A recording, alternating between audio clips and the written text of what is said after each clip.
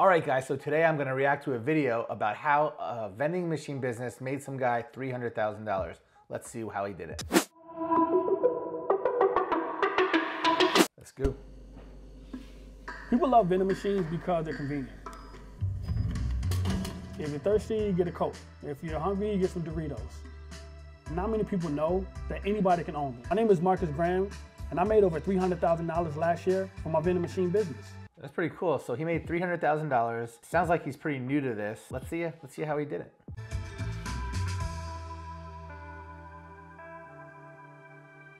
What's cool is it looks like he has like a whole bunch of Coke vending machines, Pepsi vending machines, this type of brand. He doesn't care what it is. He'll just put them out and whatever. So he's got 20 vending machines making $300,000. So each vending machine he has is making about $15,000 a year. So each vending machine is making him, $1,200, $1,300 a month. I guess his plan would be to just keep getting more and more vending machines. I wonder if he does all the work himself or he hires people. Philadelphia, DC, and Detroit.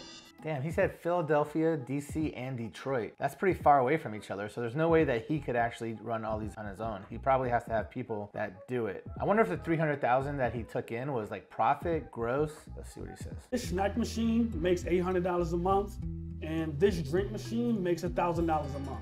This machine makes $1,000 a month, and this machine makes $1,300 a month. Wow, I said, look, he makes about $1,200, $1,300 a machine. So far, everyone that he showed us, $800 to $1,300. I'm assuming he's talking profit here for sure. I started my vending machine business in 2018. I had a friend who saw a woman taking cash out of a vending machine, and it kind of sparked the idea about maybe we should get into it. It cost me about $4,500 to get started in the vending machine business between 2 machines and 2 credit card readers. So it cost him $4,500 to get 2 machines. So we're looking at like $2,200 a machine. And each machine he spends $2,200 on, he's making $1,200 a month on each one. So that's a pretty damn good return. In 2018, it made $4,000. 2019, it made $25,000. 2020, it made over $200,000. 2021, it made over $300,000. And I'm currently projected to make over $500,000 in 2022. So it looks like he said he's gonna gross $500,000 this year in 2022, and he's gonna make $300,000. So it looks like the profit margins are pretty good. He's making over 50%. I'm assuming that's after labor, that's after the cost of goods and everything else. Before starting the vending machine business, I was making $30,000 a year.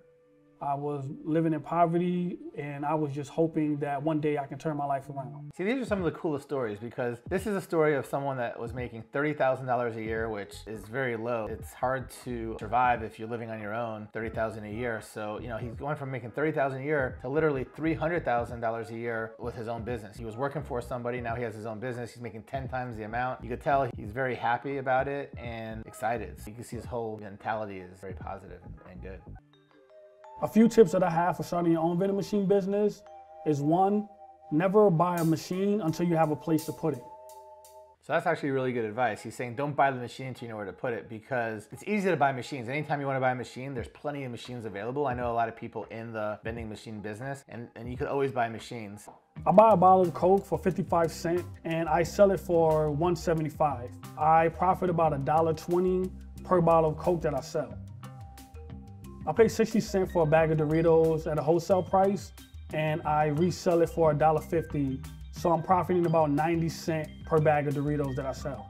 Yeah, so his profit margins are really good. They're 2 to 3 times on everything. And I guess with the labor, he's still making over a double profit on it. 30% of my revenue goes towards buying product for the vending machines. 10% goes towards paying my staff. Another 10% goes towards miscellaneous things like gas, and the other 50% I profit. Boom, well there you go. That's a pretty good breakdown. He ends up making about 50%. One of the challenges of running a vending machine business could be vandalism. One time I had someone try to break into my vending machine to steal cash. They broke the bill validator where the cash goes in and efforts to take out the money. Fortunately for me, they weren't able to do so.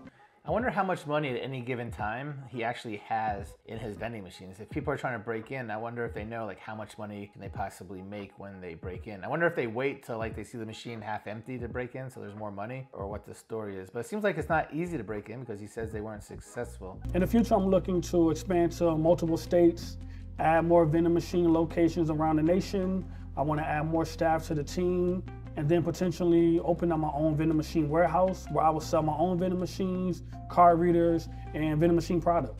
So one thing that comes to mind watching this video is this guy's been doing this for 4 years now. He's got 20 machines. So, you know, he's been adding about 5 machines a year to his business. I'm assuming that he has enough money now to add hundreds of machines to his business if he was able to find places to put them into. So it looks to me like the biggest bottleneck or the hardest part about this business right now is to find really good places to put your machines in. And you know, I wonder, like, when he puts a machine somewhere, does he have to pay the person where he's leaving the machine, or do they just let him for free? Because that wasn't even part of his cost. Again, that could be in the 10% miscellaneous. So I guess it doesn't really he doesn't really pay people that much to leave it there, or he might leave it there for free. I guess a lot of people that have places that, you know, people want these vending, you know, chips and drinks. Maybe it helps their business or helps their hotel or helps their apartment to have that there. So it's almost like they don't mind not charging just because it makes their business better. Or I'm sure there's some places that probably charge some small amount to you know, for rent or to leave it there. So yeah, this kid, you know, seems, you know, pretty impressive to me. He was not doing well in the beginning. He was making, you know, a small amount of money. He was, you know, living in poverty, he said. Now he's, you know, lives in a nice place up in the suburbs. He's enjoying life. He gets to do whatever he wants. He gets to work when he wants, doesn't work, you know, when he wants it. And he's helping his family. He has his sister employed. She's making more money now with him than she was before. This is a great story. And, you know, I see a lot now that people are very, very, you know, interested in these vending machine business. It became very hot lately.